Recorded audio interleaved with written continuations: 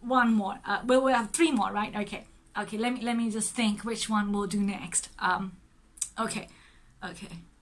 Now this one is where the Home Office is like, oh, we have the appellant's bundle and the Home Office bundle, so the bundles of documents that every party should have in the hearing. Home Office presenting officer saying we have that, but either we just got it 10 minutes ago, or we can't find it in our computer system. So as a presenting officer, I asked the court, could we have an adjournment? Adjournment is where where the Home Office is asking for more time, another date for the hearing, or more time to read the paperwork. So yes, and the judge here, remember, if the judge says, okay, yes, you can have more time, as in half an hour to read the paperwork, it's nothing to do with you, so don't take it personally.